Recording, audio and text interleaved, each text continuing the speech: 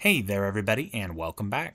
In today's video I'm going to make this really quick. I'm going to show you how to save information to local device storage. So instead of an app variable in Appgyver, which gets deleted or removed when the application is closed, we will walk through how to save variables or data locally. That way when you close the application and reopen it, the variable is still there. So I'm going to cover this in the brief video. I'll have a link in the description to a longer version of this video where I'll walk through how to make these variables in a little bit more detail.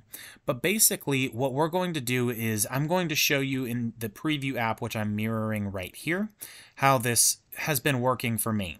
So I'm going to click on this input field. So this is a row and I have an input and a button on the left and right. If you're confused about how this works, check out my other Appgyver tutorials and come back to this video. Those are all on my channel. So what we're going to do is we're going to change this value here. We're going to make this an app variable called to-do2, just because I want to show you essentially how this is going to work.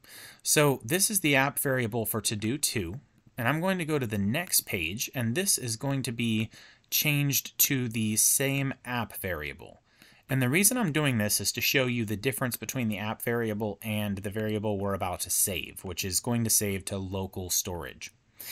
So what we're going to do is we're going to walk you through a quick test. So on the to-do one, we will type in test with an extra T. I'll delete that. And here we will put test2.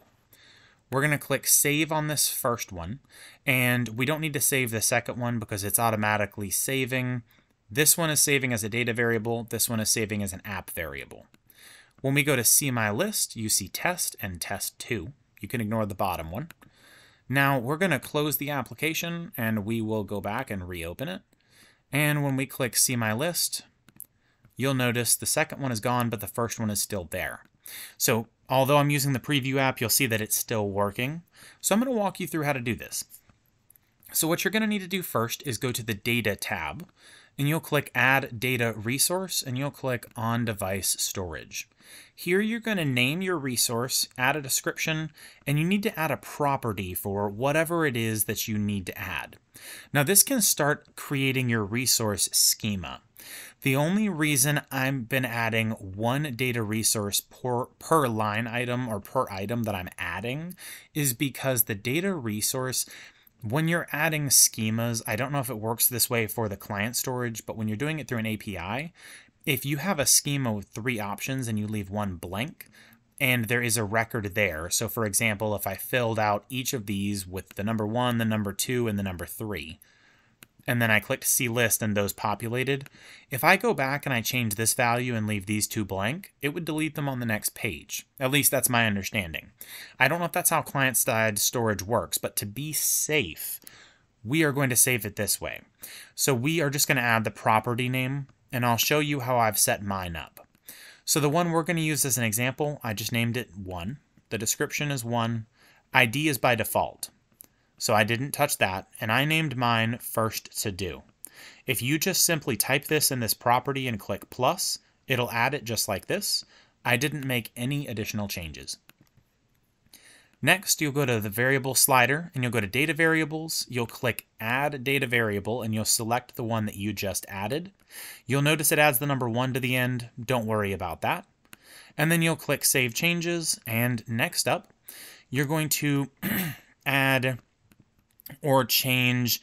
So we need to create an app variable. So we're going to open the variable slider and click app variable, and we're going to add app variable, and you'll name it. So I just named mine to do 1, and then you can click save again. Ignore the other variables I have here. Now what we're going to do is we're going to click on our input field, which I dragged over. We're going to change the label to whatever you need. You'll click on value, data variable, app variable, and you'll select the app variable that corresponds to the one you created, not the data variable. Make sure you make that distinction. Then we're going to click on this save button here. We'll click show logic, and this is the logic we're going to add in. So I'll walk you through this. It's very simple. we're going to scroll down and we're going to drag over update record. And then you're going to drag over create record. And then you're going to scroll down and look for the toast message. Actually, it might be higher up, and drag that over. So I'm going to delete these and show you how I set mine up. So the update record, when you click the component, so the component tap, you'll connect to update record. The resource name is the resource that we just made, so you'll just select it from the drop down and click save. The ID is the ID for that resource. So for this, I found it easier to go to formula.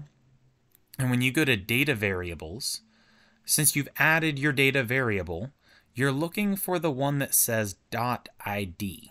So that would be this one right here for me. But you'll choose if you notice it says 1 and my data resource was named 1 and I told you the extra 1, don't worry about it. That's how you can identify it. So then you'll just choose the one that says with the 0 in brackets .id. If this changes over time, again, you're just looking for something like this. And you'll click save. And then we're updating the record. So from here, you can basically click on this little symbol. Actually, this should already be on the object with properties. So if that is already selected, it should look like brackets, but sometimes the interface can change. So your screen should look something like this when you click it. It'll say object with properties, and you notice this first to do looks familiar. It's what we just made. You click the little X, and you would choose your data variable, app variable, and you're going to go find the app variable and click save. And I'll walk you through the explanation of this. It's really quick. So if we select this and choose formula, you'll notice the formula is automatically populated based on the information we just selected. So you'll see in brackets, and if the interface changes over time and you need to type this out, choose the formula option and use this. In brackets, the name first to do is the record from the data resource we created earlier, then the semicolon and a space, and then the app variable to do 1. You can choose the app variables tab, and you can also double click here and it'll automatically populate this. And again, this has brackets surrounding it. So that has selected the data record. So we're done with the update. Now we're going to go to create, go to data resource, we'll choose the number 1, and we'll speed up here now. And for the record, it's the same thing. So you'll choose the object with properties and do exactly what we just did. You're going to find the first to do and do the app variable for to do 1, just like we did in the update record. It's identical. This, you'll notice, doesn't have a formula because I chose the manual method, but it's the same steps. And then we have the toast message that just says updated. So what I've done here is if you select this and you click outputs, you'll see that the first output is the success, the second is the failure, same here. So the first one, when it works, it connects to the toast. When it fails, it creates the record. This way, if a record doesn't exist and it can't update, it'll create, just as a safety precaution. And then if this works, there'll be a toast message. You can add a toast message for a failure if you want, and you can just click save. Now we're going to go to our next page, and I've just dragged over some checkboxes. And basically on this page, you'll need to click the variables slider, go to data variables and make sure you add your data variable by clicking it and clicking save. And then here, you'll select the option and go to properties, and you'll go to formula, and you can go to data variables and double click the first to do, just like we did previously, and click save. So this will basically load the data variable, and you are all set. So now we're going to go ahead and test this out. In the test app here, we'll put test and click save, and you'll see that it's still there. So now we're going to change it to test 2 and click save, and you'll see it is still there.